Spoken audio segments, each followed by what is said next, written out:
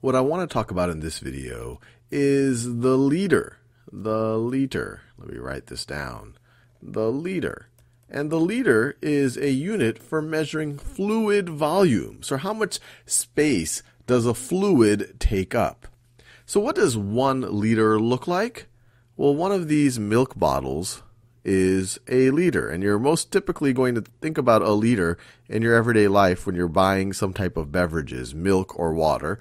In fact, next time you go to the grocery store, see a lot of the bottles you get, they might be exactly 1 liter. Some of the soda bottles are 2 liters, but this right over here is 1 liter, and we'd write a capital L for short. That's 1 liter, and so there's 6 liters in total in this little carrying case. But each of these milk bottles is 1 liter. So that's a liter, but what if we want to go to really small volumes of water? Well, if we want to go to really small volumes of water, we normally talk about milliliters. Milliliters. Let me write this down. Milliliters.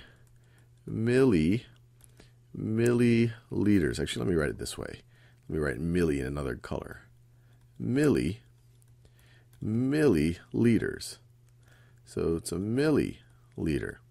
And a milliliter, a milli is a prefix that you'll see a lot when you're using units, and that means 1/1000th of a liter. So this means 1/1000th of a liter. And the notation for milliliter is a lowercase m and an uppercase L. Milliliter. Another way to think about it, it would take 1,000 milliliters to get to 1 liter. So what does a milliliter look like?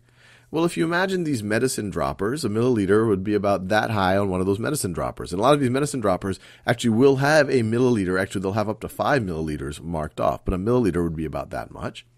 Or if you were to take a teaspoon from your cabinet in your kitchen and you were to scoop out a teaspoon of water, so this one over here is going to be about 1 milliliter. And a teaspoon of fluid, that's going to be about 5. That's going to be about 5 milliliters. So another way to think about it is you would have to take 1,000 of these drops to fill one of these bottles of milk. 1,000 milliliters to get to 1 liter.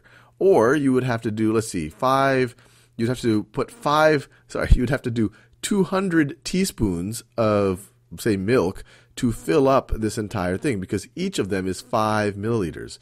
200 times 5 milliliters, you're going to have 1,000 milliliters, which is 1 liter. Let me write this down. This right over here, this is 1 liter, which is the same thing as 1,000 milliliters. Now, what if we go to things that are much larger? What if we go to things that are much larger than the scale of a jar of milk?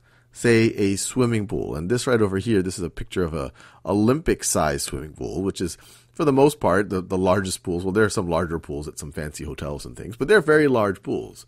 So what do you think would be if one milk bottle one like this, has a fluid volume of 1 liter? What do you think about a whole swimming pool? Well, actually, a swimming pool like this, if it is 25 meters wide and 50 meters long and 2 meters deep, it actually would have a fluid volume. Are you ready for this? It would have a fluid volume of 2.5 million liters. So if you fill this up with milk, you could use that milk to fill up 2.5 million of these bottles. So that's just an appreciation for just how much fluid it would take to fill up at least a big swimming pool like this, an Olympic-sized swimming pool. A swimming pool that you might more typically see at someone's house who isn't, that doesn't have an Olympic-sized swimming pool, so kind of a house-sized swimming pool, is still going to be, it's not unusual to see one that'll be more than 100,000 liters. So once again, when you're thinking about teaspoons or drops from a dropper, you're thinking in the milliliter range. If you're thinking about the type of something that you might drink in a day or that your family might drink over, say, a week, you're thinking in really the liter range. And if you're thinking about how much fluid it would take to fill a swimming pool, now you're talking in the tens of thousands or hundreds of thousands or even millions of liter range.